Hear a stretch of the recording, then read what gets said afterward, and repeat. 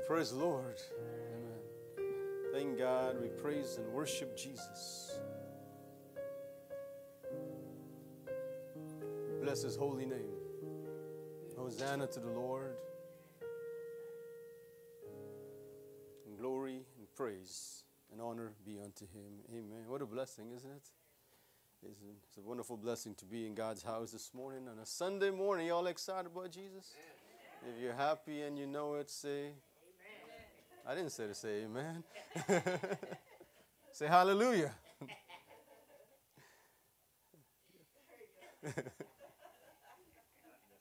No, you missed it. Okay, well, it's good to be a Christian. It's a joyful life. And we really had some good time fellowshipping and I keep saying Clarksville, but it's Hopkinsville, and the Surgeman's work there. Or Pastor Keckle is there, and he'll be there preaching, I think, this morning. And then tonight also he'll be preaching there for them. So we missed it. I kind of feel that's what was happening, that he needed to be there, and I think that's more effective. And there's a lot of young people there in Surgeman's work that God needs preachers. Amen. He needs people that can be inspired to get into ministry, and the Surgeman's work is a blessing to that. And I figured, in my heart, I felt it would be more effective for him to be there and to minister to them, because I want to see God's word grow and expand everywhere. And but he's going to be preaching there tonight also. I think it's 6:30. I think church is at 6:30 tonight. Yeah, I was about to say 7:30, but I think it's at 6:30 tonight. I think they have the same schedule that we have for the evening service. And so there will be no church here, of course, because he's my pastor, and I'm going to be there as much as I can. I was there Friday night, and I went there yesterday, and I'm going to go back tonight, joyfully go back tonight to fellowship, be in the service, and learn, and just be a part of what God is doing. Amen? So there will be no church here tonight. All right, y'all? But we're invited to go there. So if y'all want to come, come on, It don't happen, but once every so often, the man of God is able to come into this part. He goes different places. So if you're able to, 6:30 tonight at the Surgeman's home, just go and have church with him one more time. Just support the work here. Let's go there, support it there, and just be a part of it. And who knows all that God will do. Amen? So we encourage you to do that. Come on. Thank you all that came out yesterday. That was a blessing to see you all came out. That was a blessing. If I can push you just one more time, a little bit more one more time. I know it's a sacrifice, but we don't do it every week, every month, every year, just once in a while. Amen? I was trying to get him to come here, but he had already made plans. He already have his hotel room and everything there. So come on, 6:30 tonight at the same church in Clarksville, Hopkinsville. You know where it's at. Leave a little bit early if you can for traffic. Coming back is fine, but going there was quite a challenge. But y'all want to come? I encourage you to come. Let's do it and praise the Lord. All right, let's go on with the message for this morning. Reading to you from the Gospel of John, chapter 15. We read verse 1 through 7. John chapter 15, verse 1 through 7. It said, I am the true vine, and my Father is the husbandman.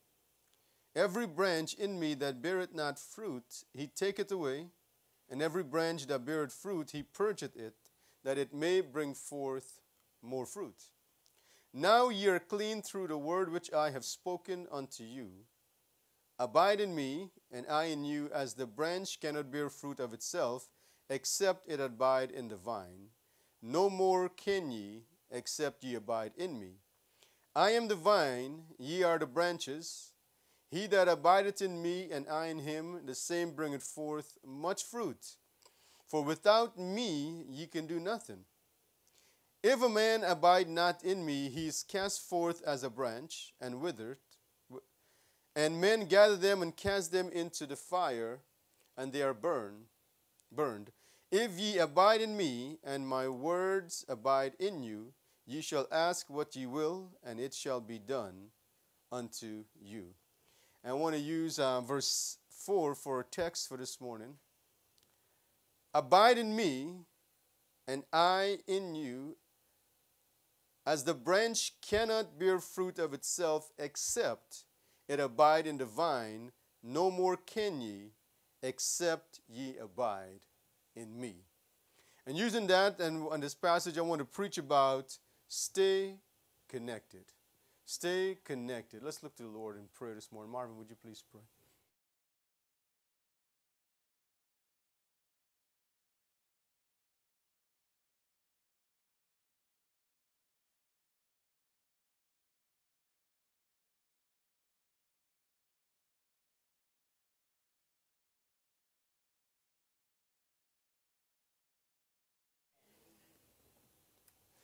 Praise the Lord. I want to preach about stay connected.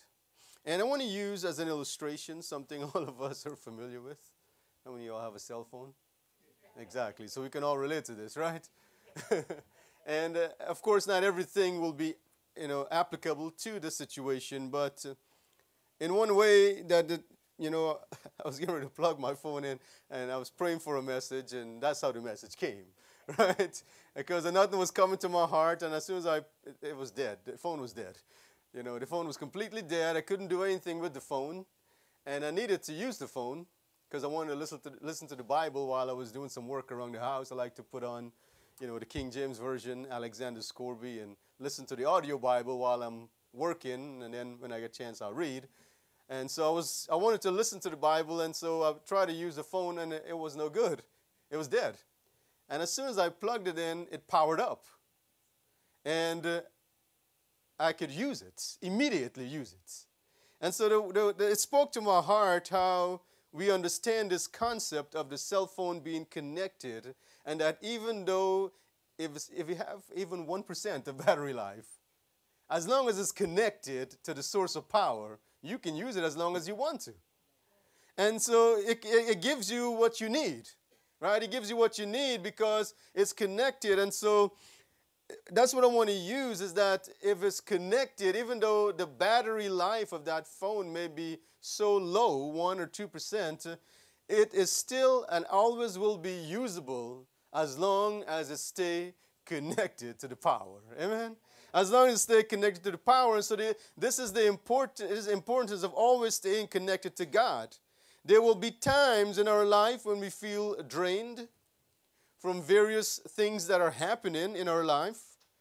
There are different situations that arise, burdens, whether it's financial or physical or mental or family issues. And all these things come. They come on a daily basis or a weekly basis. These things accumulate. And if we allow it, it can drain us. Amen? It can cause our battery to go down really quickly. Really quickly, man. You can be on top of the world, on the mountain at one moment, and within another time you'll be, laying flat on the ground like a pancake. Your battery been drained. But what I'm saying is, and you feel that you can't be useful enough to fulfill your daily task, but if you're connected to God, that's where the power comes from. If you're connected to God, that's where the power comes from. That's where the Lord can put strength back into you. That's where the Lord, as he told, I think it was in the book of Daniel, where Daniel was fasted and he was hungry and he was waiting on God for a revelation. He was weak, and an angel came unto him and spoke the words to him. And he said, when the word of God was spoken to him, life came back into him. He was strengthened by the word of God. He was strengthened by the things that were spoken to him. And so I'm talking about stay connected to God at all times. Amen? Don't let there be a disconnect. And how do I stay connected to God? Well, there are various ways. Number one, the most important way is our prayer life. Is our prayer life. As we talk and stay in communion with the Lord, we need that prayer life. We need that life of prayer. We need that to walk with God, to stay in communication with the Lord. Also, we stay connected to God by reading the Word of God. Amen? And these things may sound simple, but is absolutely vital for our Christianity. Have you ever allowed your mind to drift or get a bad attitude or get the wrong thinking or, all those things? And you can trace it right back to these things. Man, you know what? I really haven't been praying like I should. I really haven't stopped and considered God in this situation like the Bible told me to. In all thy ways to acknowledge him, and he shall direct our paths. right? And so we can trace it back to that. A lot of times we get disconnected by not, and I'm not talking about just going through the motion here. You know, sometimes you can go through the motions. But I'm talking about true worship, where you're in the place of worship, where you're worshiping God, you're feeling that connection. And that has nothing really to do with the person next to you, or it has nothing to do necessarily with the preacher. It's a personal thing that we as an individual have to stay connected to God. Amen? We have to stay connected, and we have to be able to feel that true connection with God in our prayer life, in our Bible reading life, in our worship life. And this can be worship in church. It can be worship when there's not church activity going on. You know, you're spending time praising God, right? Giving God glory. It's more than just a song. You know, in the church we have an order of worship where we have singing and praise and prayer and preaching. But worship is more than that. Worship is a lifestyle. Abraham worshiped God. Noah worshiped God.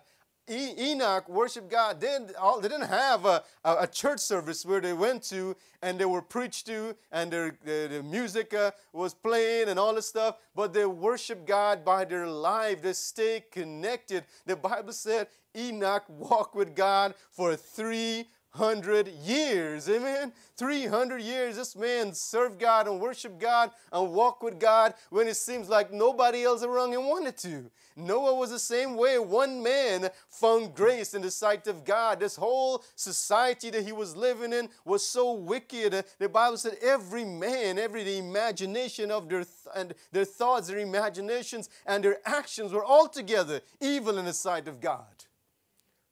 But the Bible said Noah found grace. He was worshiping God. He was staying connected. Amen? He was staying connected when after the flood, the Bible said that God gave commands to these men, these three men, Shem, Ham, and Japheth, from whom the entire world is populated. We're all related, folks, whether we like it or not, right? We're all related, you know. And I was messing around. There's no... I was playing around. I said there are only different shades of brown. That's all it is. That's all it is, right? Some in the middle, some on the lighter side, some on the darker side. We're all the same, amen? We're all the same. I don't think, you know, if you put a piece of white paper next to your face, that's real white. So if you don't match that white, you're not really, really white. And this is black, amen? We're all different shades of brown, you know? Trying to be very careful I don't offend anybody. But we're all related. Amen. We're all related. And we have to stay connected to the Lord. Amen. These men, regardless of what was going on in their society. Abraham, what I was saying about the three sons of Noah, when they came out of the ark and they began to, you know, be fruitful and multiply and they began to populate the earth, it wasn't long after that before they all began to drift away from God. You know, they began to go in their own way. They began to do things, idolatry and all these things. They quickly adopted. The devil quickly polluted their mind. And they went away from God. And so God looked for a man and he found Abraham. He found Abraham in Ur the Chaldeans. And the Bible said he called him.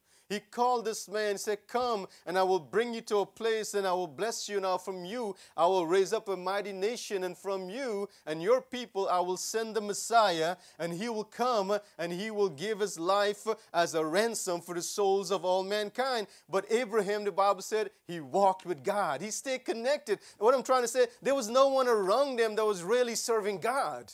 There was no one around them that were going after God and pursuing God in the right way. But these people, you look at them in the scripture, they may be an individual or there may be a group of people or whatever it is, but they never get disconnected. Amen? They didn't let the world come in and draw them away. They didn't let the world cause them to think like, you know, look at what everybody else is doing. It must be right. They were not right in the days of Noah. They were all disconnected from God. They were all gone in their own ways, doing their own thing. But there was a man that was connected to God called Noah, and God saved him, and God saved his family. And it's the same for each and every one of us. We have to stay connected to God. We have to stay connected to Jesus, because once you put that connection on, like I said with the phone, it was usable again. Amen? It was usable again. And so we stay connected to God. God can use us for whatever his purpose is for our life. We have to stay connected. There is a continuous flow of power from God to us. A usable vessel. God wants us to be usable vessels to Him. And there are ways to fulfill this. And one of the ways we have to stay, like I said, we have to stay in connection. As He said there in our Bible, we now read verses 4 through 6. He said, abide in me, and I in you, as the branch cannot bear fruit of itself, except it abide in the vine. No more can ye, except ye abide in me. I am the vine, ye are the branches. He that abideth in me, and I in him, the same bringeth forth much fruit, for without me ye can do nothing. If a man abide not in me, he is cast forth as a branch, and withereth, and men gather them and cast them into the fire, and they are burned. Amen? And so he shows us the importance of staying connected to God. It shows us the importance as Christians to stay absolutely close to God, to stay connected, to make sure that there is nothing that is stopping you. Have you ever plugged in your phone? I've done it many times. And I thought it was charging. And then I come back an hour later and it was still dead. You know what I'm saying? The connection, it didn't make a good connection. You've been there. I'm using this phone thing as an illustration because we can all relate to it. Like I say, it may not be the same in every case, but we can take what's right out of it. And so we have to make sure we're properly connected. You know, it's possible to go through the formalities and not be connected. It's possible to pray and not be connected.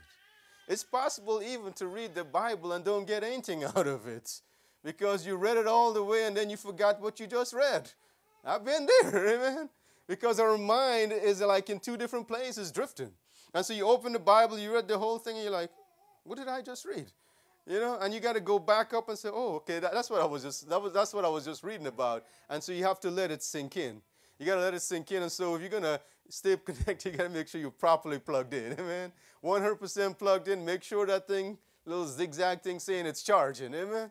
Make sure you get a sign of confirmation that the charging is taking place. And once you're connected and you stay connected to Jesus, he said that's when your life becomes fruitful again. Amen. That's when your life becomes absolutely fruitful. He said, abide in me, and I in you, as the branch cannot bear fruit of itself, except it abide in the vine. No more can ye, except ye abide in me. We can bring forth a lot of fruits in our life. We can be filled with the fruits of the Spirit, which is joy and peace. Faith is one of those fruits also. Righteousness, holiness, godliness. Our life can be very fruitful this morning. We can be fruitful in the work of reaching other people for God, sharing our faith, spreading the light, being the salt of the earth. We can be absolutely fruitful for God when we stay connected to Jesus. You will know when that connection, how many of y'all want to know when the connection is happening? Amen? I'll tell you, because it will be hard for you to walk by somebody and to look at them or have a conversation with them and not want to tell them about Jesus. Amen? And not want to share that light that is in you, that light that is burning on the inside. Amen? Every time you see them, you're like, man, I got to tell this one about Jesus. I got to talk to this person. I'm not saying every time the door will be open, but I'm talking about there be a fire on the inside. There's a burning fire because there's a connection, and God is saying, tell that person about me. Witness to that one about me. Share the light with that person. Tell them how good God has been. Amen. There will be a burning desire in your heart. I want to pray. I want to go to church. I want to read the Bible. I understand sometimes it's a sacrifice, and it puts us in a position to where we have to make a decision. But I'm going to make it, and I'm going to be where God wants me to be. Amen. I'm going to go to service tonight at Hopkinsville. Amen. I'm going to make it there. Why? Because it may be something that I didn't want to do. Now, I wanted to do it. But it may be something you don't want to, but just do it anyways. Who knows what God can do in your life? Amen. Who knows what the Lord can do? We just got to have that fruit. He said, if you abide in me and I in you, he said, you will bear the fruits. The connection has to be made. Make sure you're properly plugged in. Amen. 100% plugged in. So when you come back an hour, you see that thing says 100% charge. right? You're not disappointed. And so we're talking about staying connected. You got to connect that through that way. God wants us to be a vessel that is usable to him. Now listen to this in 2 Timothy chapter 2, verses 14 through 21. 2 Timothy chapter 2, verses 14 through 21. It said this. He said, of these things, am I in the right place?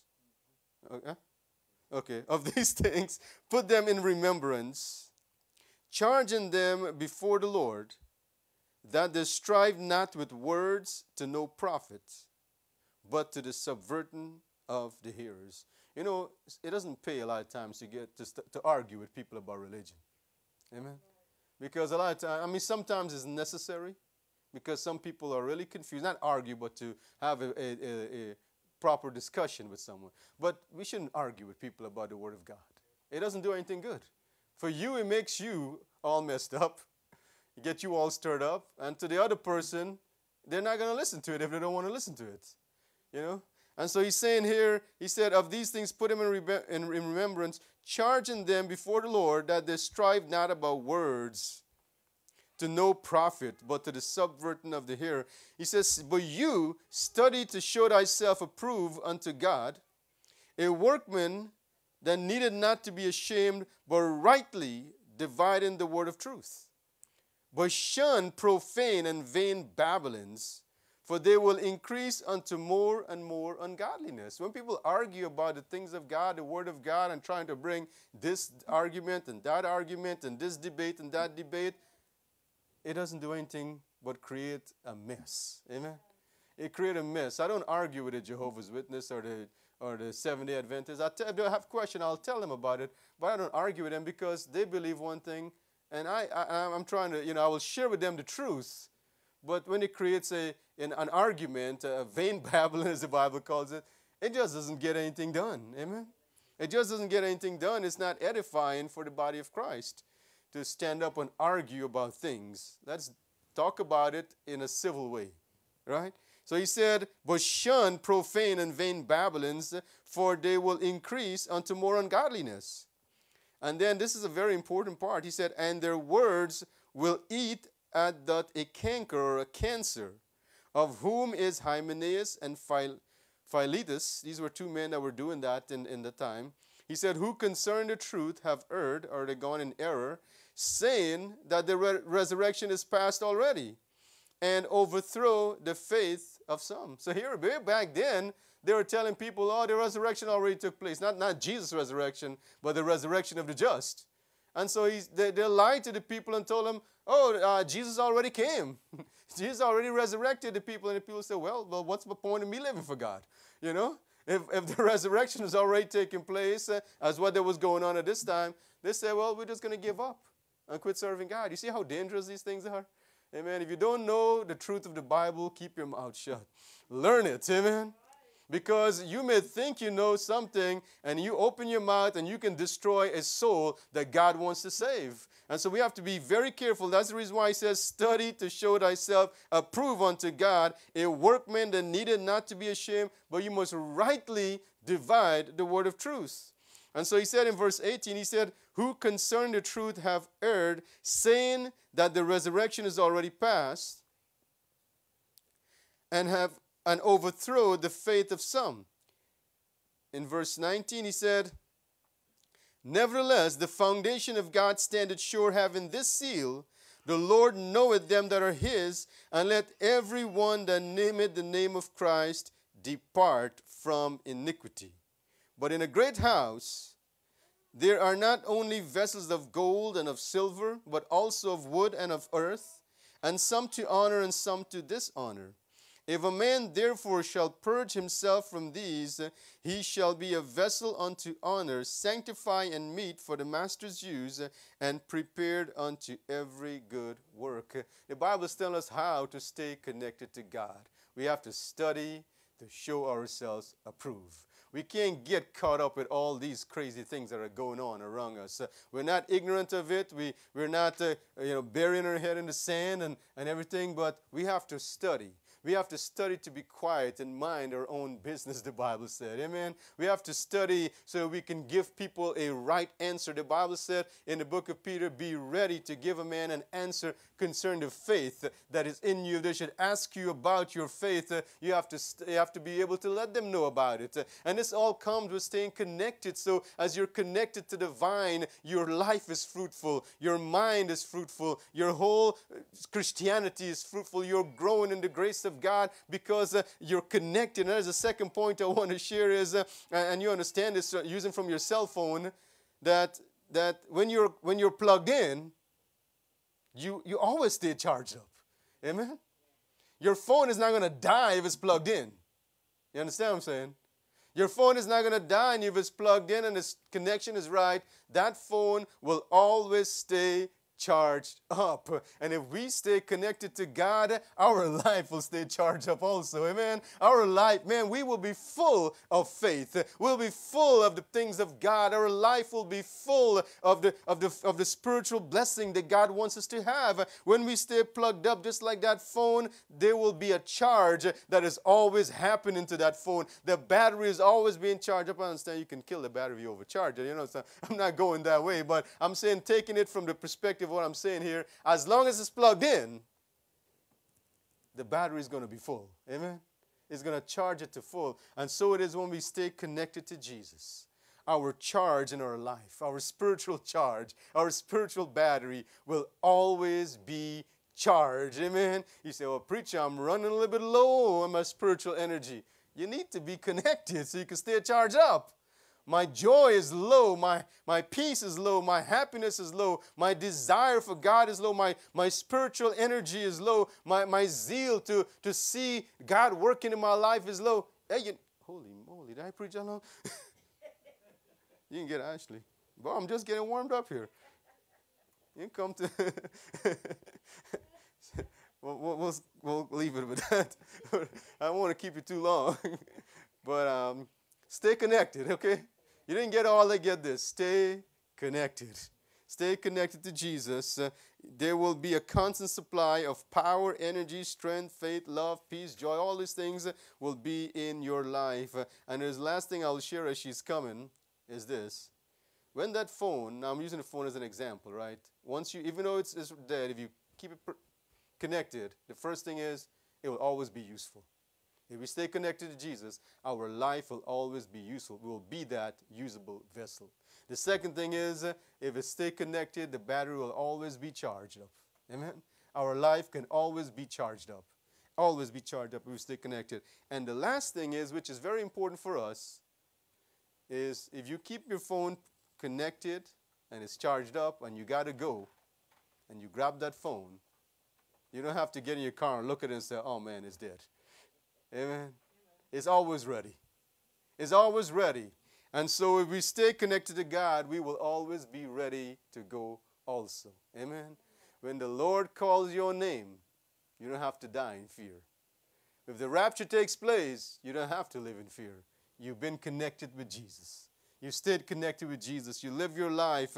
You can be like those. I'll just share it real quick and go, not going through the whole thing since I'm out of time. But he talked about the 10 virgins. 5 of them were wise, and 5 of them were foolish. The 5 that were foolish didn't charge up their lamp. They didn't bring any oil. They didn't stay connected, if you will. But the 5 that were wise, they brought oil. They brought what was needed. And the Bible said when the bridegroom came, they got up, trimmed their lamp, and there was oil in there, and they went in. They were ready. Amen? They were ready. We got to be ready too. Amen? We got to be ready, and God can help us. How do I stay ready for eternity, preacher? He said, abide in me. Jesus, he gave us the answer.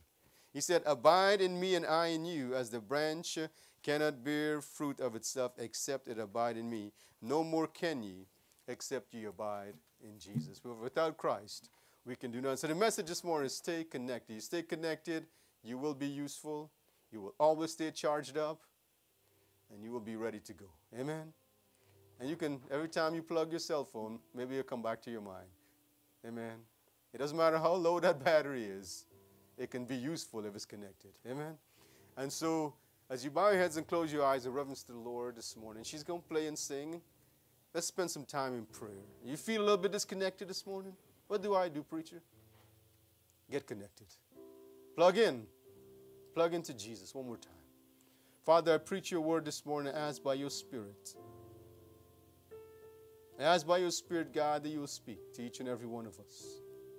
Here and those who, God, are worshiping with us online this morning, let the word of God speak. Let the word of God speak to us, God. Let the word of God be strong in our life. Draw us closer to you, I pray, in the name of Jesus. We give you glory and honor. And this time, Lord, we turn this service over into your hand, that you help us all, God, to connect with you. In Jesus' name we pray. Amen. Okay, she's getting ready. Give her a new sing. Let's go ahead. Let's all find a place to pray. She's getting ready to sing.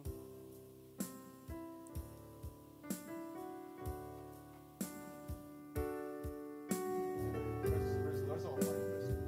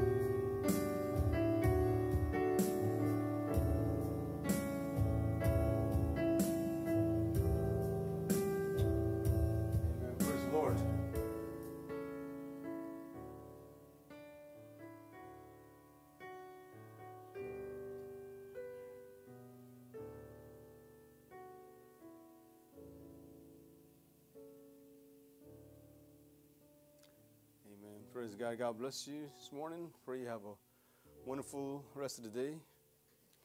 Enjoy your Sunday in the Lord. And remember, there will be no service tonight, but we'll be in Hopkinsville, 6:30. I think that's what time it is, 6:30. Yeah. If you have any doubt about the time, just let me know. Yeah. Okay. All right. And God bless you all. Have a wonderful, let's close. And for all you join us online, we just pray you have a wonderful day in the Lord. Remember, there will be no service tonight for those of you who join us in the evening service. But we'll be back on Tuesday for Bible study at 7:30. So catch us then, right? And in the meanwhile, stay connected. Keep your battery charged. And be ready. Amen. Let's close in prayer. Father, thank you for the service. We give praise and glory to you. We honor you and worship you. And ask God you continue to guide and help. Bless in all that we do. Protect us. Keep your hand upon us. And provide for us all that is necessary and the things that we desire. We give thanks to you now in Jesus' name.